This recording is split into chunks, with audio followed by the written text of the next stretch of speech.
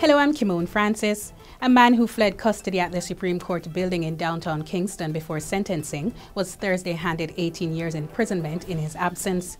22-year-old Anthony Pops Williams of Allman Town in Kingston was recently found guilty of illegal possession of firearm and assault at common law. Before escaping, Williams was already serving time in prison for a separate gun offense. The opposition People's National Party has criticized the ruling Jamaica Labour Party (JLP) for selecting Marisa Dalrymple-Philibert as its candidate for the Trelawny Southern by-election amid integrity issues. Dalrymple-Philibert resigned as the constituency's Member of Parliament and Speaker of the House of Representatives last September after facing 8 criminal charges for making a false statement in her statutory declarations to the Integrity Commission. The St. Catherine South police suspect foul play in the death of a woman who was found at a house in Portmore early Thursday morning.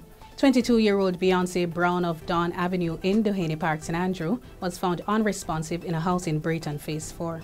In sports, Cavalier SC are through to the final of the Concacaf Caribbean Club Championship after a destructive 7-0 win against Moca FC out of the Dominican Republic at the National Stadium on Wednesday.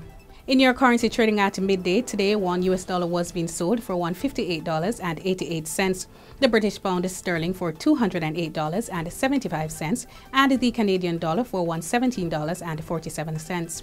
In your weather forecast on Friday morning, there will be isolated showers across sections of northern parishes. In the afternoon, expect showers and isolated thunderstorms mainly across sections of southern and northeastern parishes. And that's it for the Gleaner Minute. Remember to follow us on X, Facebook, and Instagram, and like, comment, and share on YouTube. I'm Kimone Francis.